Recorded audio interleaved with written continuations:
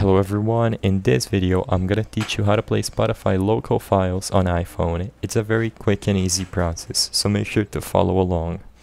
Now, a quick disclaimer is that I'm gonna be showing you how to do this on my Android phone, but the process is exactly the same on iPhone.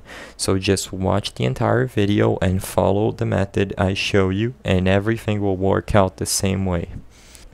The first step is to open up the Spotify app.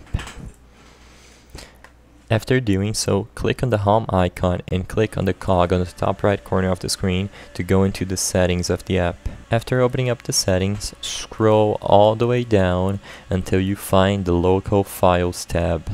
Below Notifications, you will see the Local Files tab with the only option being Show Audio Files from this device in your library.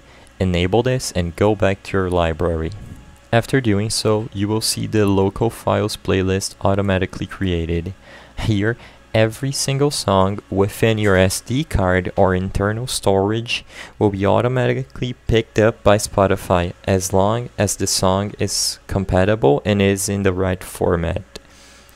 So, for every song that Spotify detects on your internal mobile storage, it will automatically add it to the Local Files playlist. I hope I was able to help you on how to play local files on Spotify on iPhone. If this video helped you, please be sure to leave a like and subscribe for more quick and easy tips. Thank you for watching.